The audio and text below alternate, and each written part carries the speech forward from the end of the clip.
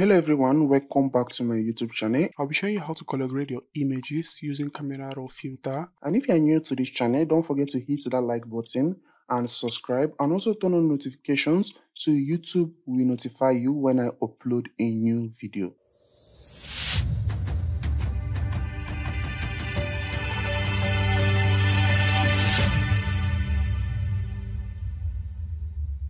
So to open your Camera Raw filter, you have to go to Filter, select Camera Raw filter and allow the Camera Raw filter to open.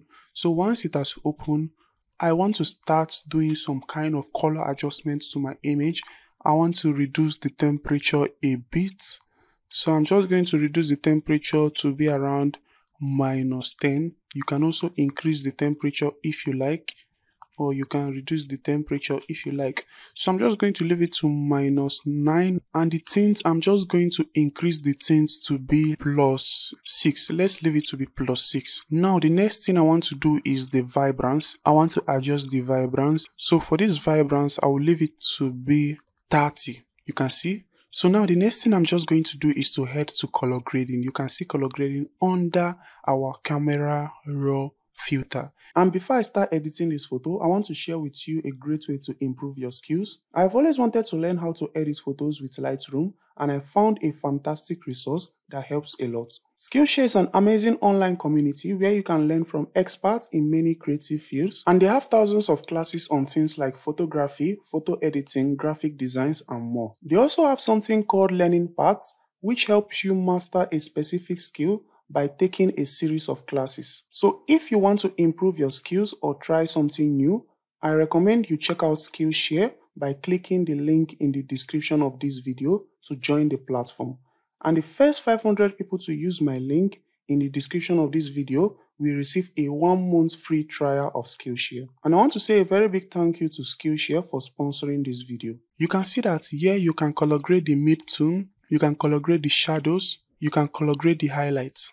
So the mid-tone is everything in between. Let me say everything in between the highlights and the shadows. So the highlight is the light part of the image, while the shadows is the dark part of the image. Let's adjust it a little. So we have to click on the shadows first. This is the shadows. This is the dark part of the image. You can adjust the luminance. Look at the luminance. You can adjust it. You can adjust the blending. If you want to color grade the shadows, let's color grade the shadows to be red and orange. Look at the shadows. The dark part of our image now has changed. This is the before, this is the after. You can see that we have added this kind of colors to our shadows. So let's leave the blending to be around 55. You can balance it also. Look at what's happening. Increasing the balance to 4. So once you are done with the shadows, you can click on your mid-tone. For this mid-tone, it's in between. Let me say in between the shadows and the highlights, in between the dark and the light. Let's make it a little bit red. I think red is better. Or let me say light yellow or orange, in between red, orange, and pink. Look at the area. This is where I select the mid-tone. You can also adjust it like this. You can move the color grading, and you will see what's happening on your images when you try to move this thing around the color grading section. Look at what's happening. You can see. And let's move it to this area. So I'm just going to leave it to this area for the mid-tone. So the next one is our highlights. So to edit the highlights, I'm just going to make the highlights to be blue. And look at what has happened on our image. This is the before and this after our editing.